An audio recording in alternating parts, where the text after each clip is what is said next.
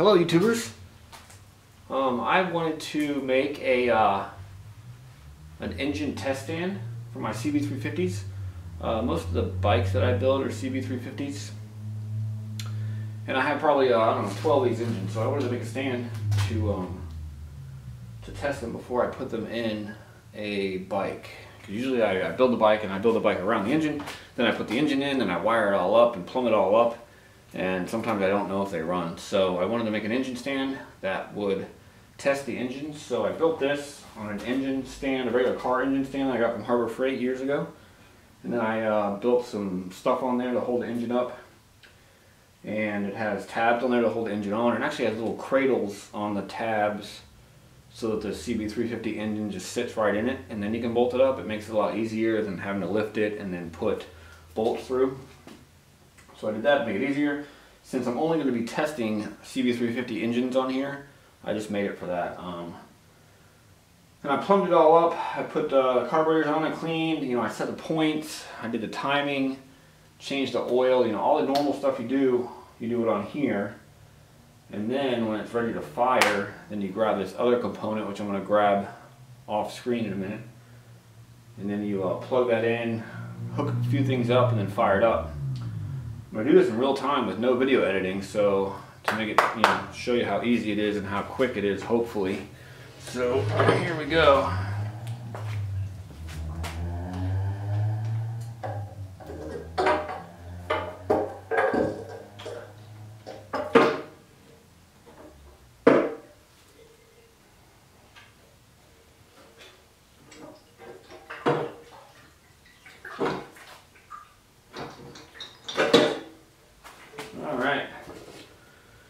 As you can see from that, it's fully self-reliant. It has the battery, it has all the wiring, it has all the electronics that we need. It has an on-off switch with a nice little light. So then we just got to lock it down. I wanted it to be fully what the bike would have, so it has all the electrical connections that the bike would have. This is a quick connect. It's the only one that you need a tool for. And it's for the starter motor, but I cut the end to make it like a fork, so you just have to slide it in there. You don't have to take the nut completely off. Makes it a little bit faster. I hook up spark plugs and I hook up the points. They're a little tricky to get to. I may lengthen them at some point to make it a little easier. I'll lengthen the ones that are on the actual engine stand, not the ones that come from here. That would be foolish. Alright, then we gotta preset up our throttle. Slides onto a bung and then just tightens down like that. Now we have throttle. Let me do this other side here. Fuel lines. They go underneath the engine. There's one. I'm not putting a clamp on them or anything. I'm just going to let them run free flow, and it won't be on very long. I have a feeling one of these is going to leak a little bit, but we're going to give it a go anyway.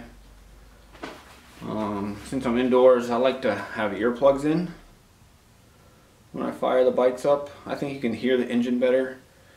It cancels out a lot of the crappy noise you don't need to hear. I have a fire extinguisher, safety glasses. I like to wear gloves just for the hell of it. And I'm going to lock down the front end, which I didn't do. Double check everything. That's on. I like to leave my points cover off when I test an engine. I just like to see in there, I like to see what's going on. If it sparks a lot, means the engine, you know, the points are dirty. That can give you an indication. I always like to see it flutter around. I like to make sure that both of them open the same amount. They should, you know. So, all right, here we go. I'm gonna Turn the petcock on a little bit, just to fill the bowls up, I think. Go with that.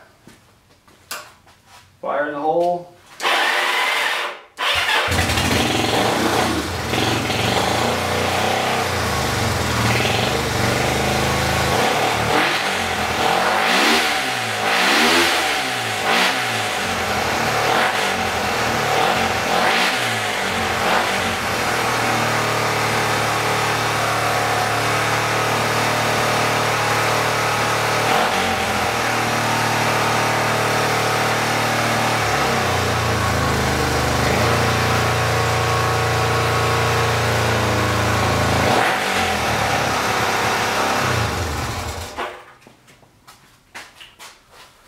So there we have it. Now you can just easily disconnect it, take this off, put it back over there, put a new engine in there if you want, and then fire it back up again.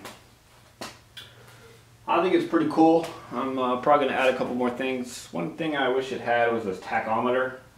Originally I had one right here, but then the gas tank got in the way, so maybe I'll add one of those. I'll probably add some rubber thingies to these so I can lift it up.